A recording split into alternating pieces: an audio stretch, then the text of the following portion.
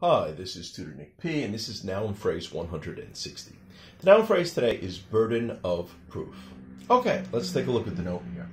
This noun phrase is often heard and used in stories involving law cases, courtroom scenes, police or detective stories, etc. Anything along that line, you hear this a lot. You might even hear it on the news too. All right, let's continue.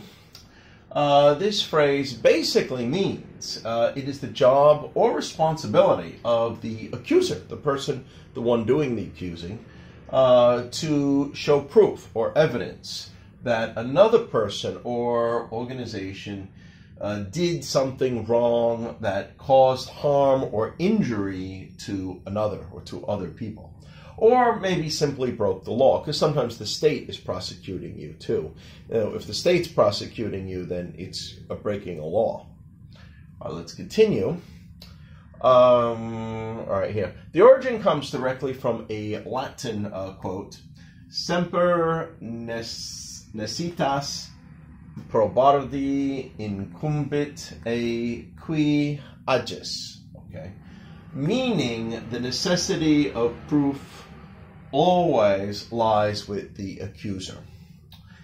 It made its way into English around 1593. That's what they say. That's when it first started to appear.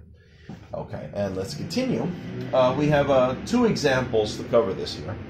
Here's example number one.